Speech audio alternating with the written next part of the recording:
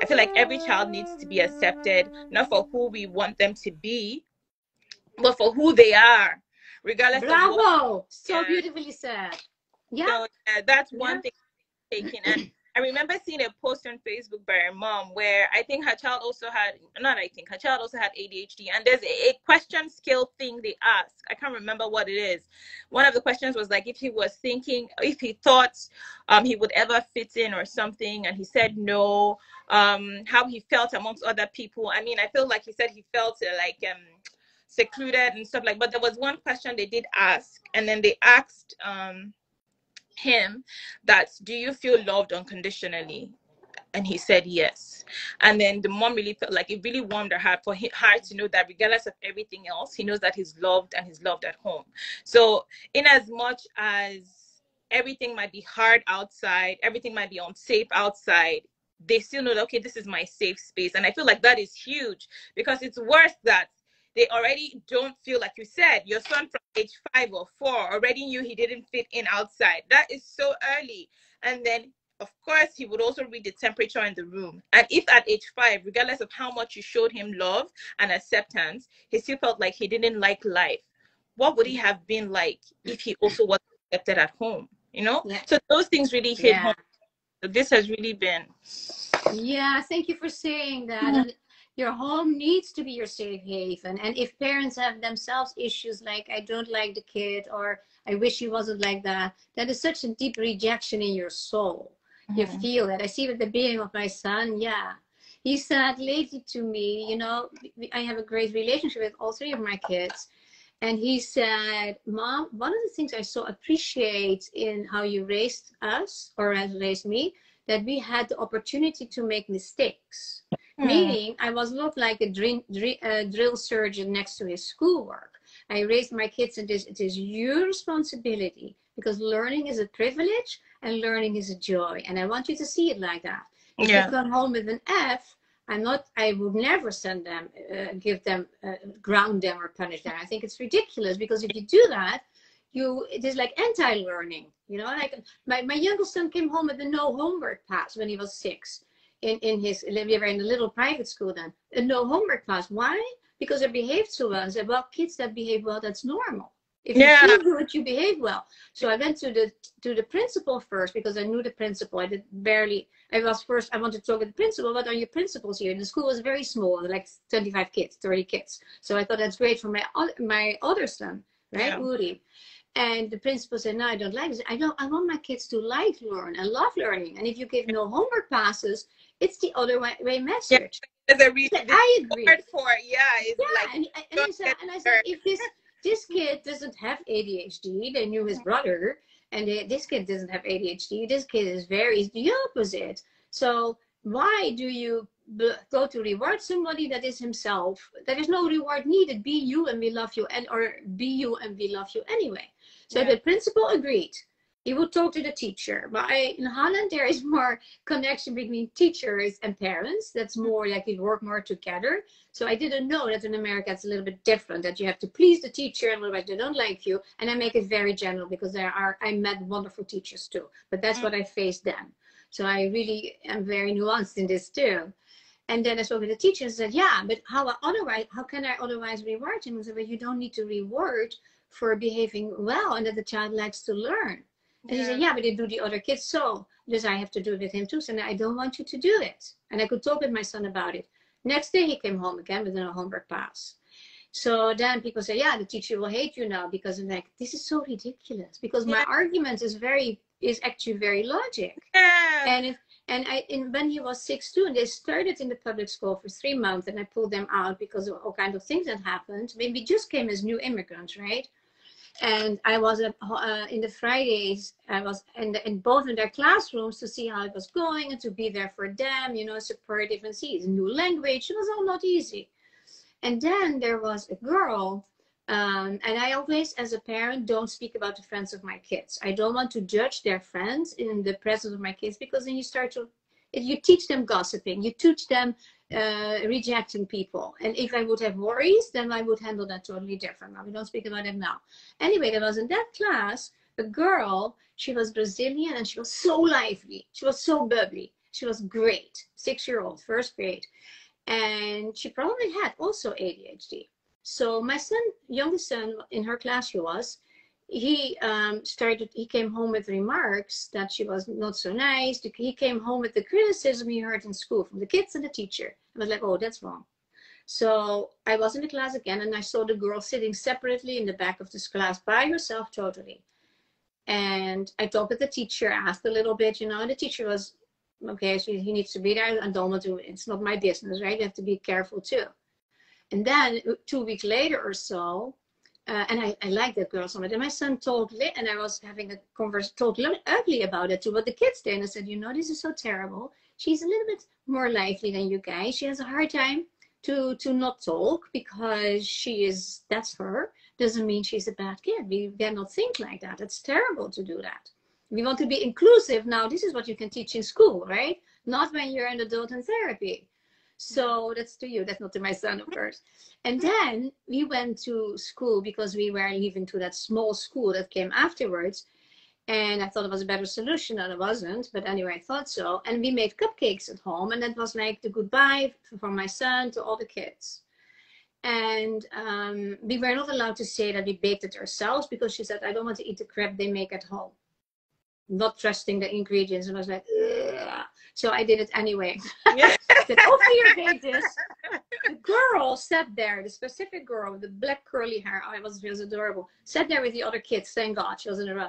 And I thought, I'm going to give her a message. And I said to her when I came there with the cakes, and I said, you are such a wonderful girl. Never forget that. Never forget that. The others were looking like, what is she doing? And you saw her lap. 5 minutes later, she came over to me. Ophir's mom, may I have a play date with Ophir? That's my son's name. He wanted more of that. Yes, yes. And I felt like, I know that you can sometimes hear a remark that changes your life, stays with you forever. Yeah. You're a wonderful girl. Never forget that. Yes, yes. And the others were looking, and I think it's terrible what we do. Yeah. And I believe that if we change our way in school, how we behave towards kids with all the rules, because you don't have to be afraid. My kids have barely been punished and not being rewarded either. We had these talks about it. I always had the conversations, and there are consequences. And that is not punishment. There is a consequence. Yeah. If you, for instance, borrow my car and you're 17 and you drive too fast, I don't have peace, right? So I need to trust you. Now, if having ADHD and driving fast goes very well together, right? So I was like, I don't want to be worried, and I don't want to say you're not going to get your license because you're so hyper. No, and he was already much better than when he was 17, but still, so I need to trust you. If I see a fine or I notice anything that you drove too fast, you cannot borrow my car anymore. Not as punishment, I say to you, but as I want to feel at peace. I don't want to worry about anything. And if I cannot trust you, sorry, we have a problem here. I cannot trust you, don't get my car. And that makes so much sense when then a child says, yeah, I don't want to violate the trust of my mother. But if I start to threat, if you do that, you cannot because blah, blah, blah, blah, then it is a threat, and a threat often asks for, well, let me see how far I can go. See the worst you can do. I agree. I think that they all fall into the same bracket where it's all some form of, right? Threats will often come from manipulations, and that is where you're offering rewards and things like that. Or even like you're saying, if you're trying to punish or something, oh, now I'm going to make sure you're never going to have that. Right? As opposed to having a conversation about it and making it make sense, right? Because I feel like even sometimes maybe somebody's driving the car fast, and then sometimes we get we get in our emotions, and instead of us to actually, like you're saying, oh, if you're driving that doesn't feel safe, I can't loan you my car. Sometimes we get in our emotions and we make it something bigger, okay, now I'm going to ground you, and I'm going to take away your phone, and then something unrelated to what you're upset about, but you just feel like, I want to cause my child pain. Thank you for bringing that up. Right, and then that's the problem, and the child feels pain, and the child doesn't learn. The child would always, I feel like there's always that thing of, oh, my mom is always overreacting, right? As opposed, and then you are missing a powerful opportunity to teach cause and effect when you do that, right? That's it. they're missing a powerful opportunity to teach cause and effect. So, and regardless of, and even, how was I even going to say this? And even regardless of that, it's also important to know that not to even forget that whatever the underlying cause is, it would still need to be addressed. But like, it's also very important to know that the whole purpose is to just show cause and effect and not to seek vengeance. And I know there's that tendency, because I did talk about how we tend to do me versus you against me versus the situation, right? Where we're now trying, that's when we're trying to do me versus you. We now go in attack mode, and then we're now constantly like meting punishments. So yeah, but yeah, basically when we're talking about rewards as well, or even labels, like how you were saying they labeled the girl a like bad girl. I feel like I hate like good girl, bad girl. He is oh, this child listens. I feel like for me he's a work in progress. Every time I see him take a step in the right direction, I would point it out so he knows that I did that, right? Oh, nah, I know that you were feeling upset that time and you actually put the toy down. That took a lot of self-control. I just point out what I see so he knows that I did see that progress. Yeah. And if he goes wrong, he's not a bad child. This is a moment that we can reflect and learn how to be better. Now, can we say a story about what happened, right? And then how can we do this differently? So for me, it's like, it's progress we're looking at, right? If he takes a step back, I tell him how he can move forward. So it's not like good, bad, and then I leave it at my child's discretion to be constantly on his toes on what will mommy think is good, what will mommy think is bad. No, I need you to think from within. What do you think is good, right? I'm going to keep teaching you. I need you to have that compass inside of you when you're a teenager, when you're a full-grown man, to have that compass, because you've reflected over and over and over with me and problem solved. And now at this point, you're a full-grown man, and you don't need to be looking, would they say I'm good? Would they say I'm bad? You understand how it works. You know that even if it's something wrong, you know how to fix it. You know how to stop, think, and fix it. Because I know there was this thing of me always getting stuck in mistakes or failures, because he was just like, I'm spending time beating myself down that, oh, I made a mistake, how could I be so silly, I'm probably doing this for like a day or two, or how could I have failed this, and I'm taking quite a while to get myself back on feet, right? Like I feel bad, like, or I do something, like maybe I even hurt someone and I feel like, oh, I'm such a bad person, like how I never think about how can I fix this, right? How can I move forward from this? How can I problem that? And so the minute I started doing that with my son, problem solving, mistakes, or whatever it is, or a behavior that is not right, when we problem solve how we can do it differently, and he doesn't have to be perfect. Not because I taught him the first time. Okay, so okay, I think I'm just going to stop now. No, but not because I taught him the first time doesn't mean you have to do it. So you have a question. That's why I'm going to stop. So the person asks, please, can you share tips to teach, stop, think, and act? Oh, that's exactly the formula. Okay. That's what you do. First, you explain it. You think something, and then they want, for instance, to do something. You see that? So it is like stop. Yeah. Think. Can I do this or can I not do this? And then you act. Right? It's that simple. But you can do that. You can speak about it, but you can work on that every day.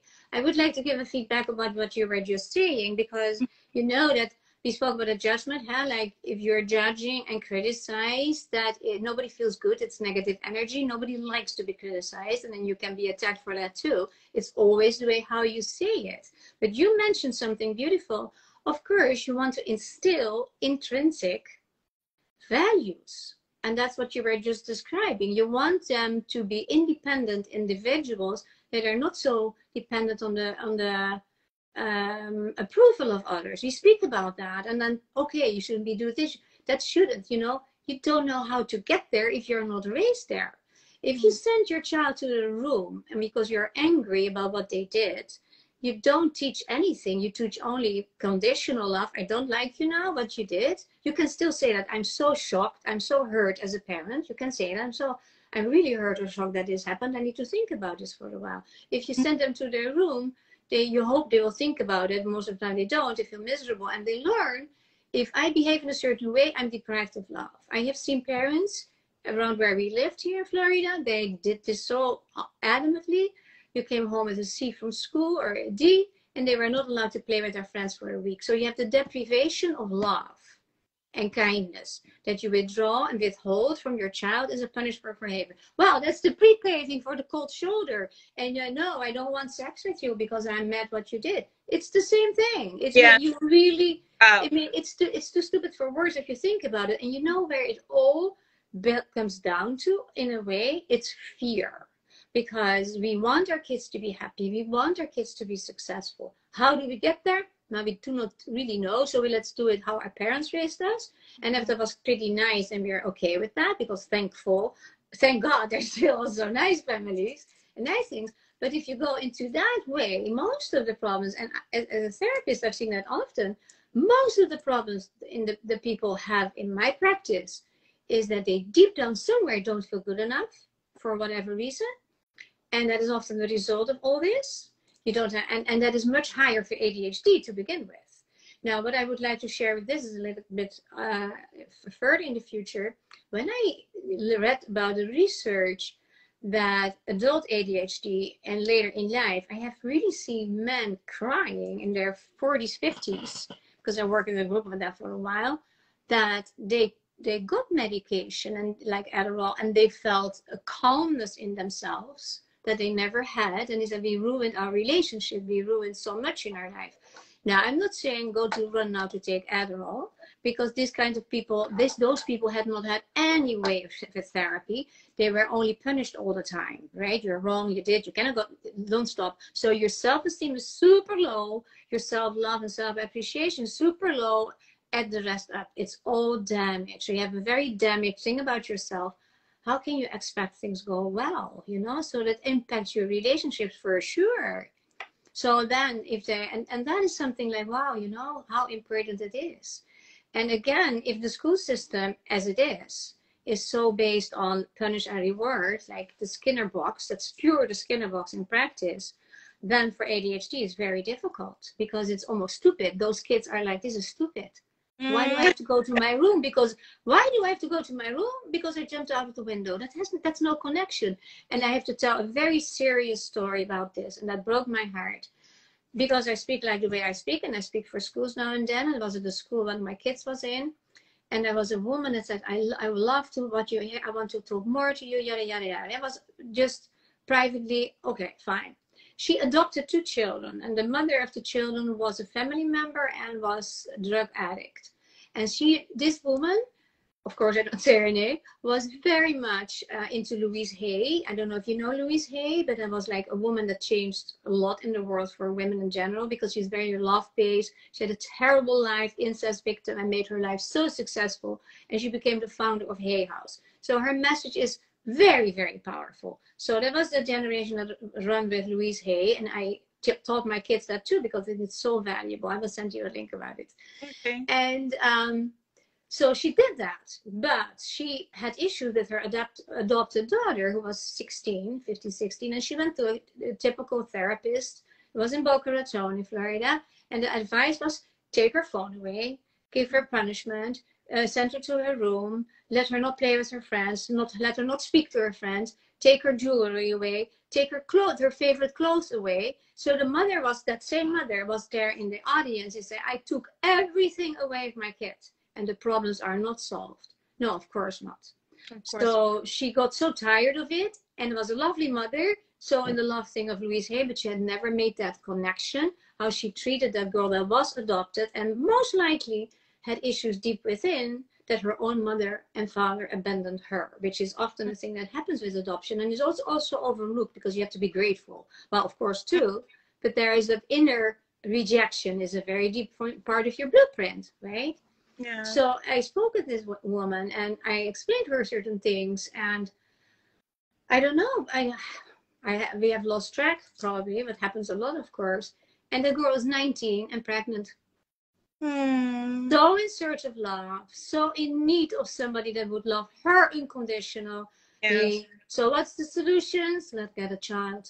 And she was in a house, living with people, she didn't have income. And I personally, I draw the conclusion, and I'm careful with that, but I can see the bigger thing, that probably is very connected with how she was treated with conditional love and not unconditional love.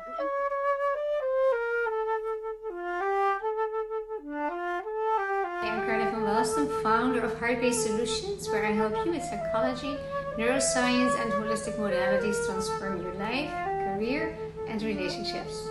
If you're new here, make sure you click the subscribe button and hit the bell to get notified for new videos. Any link that I mentioned in this video, you can find in the description box below.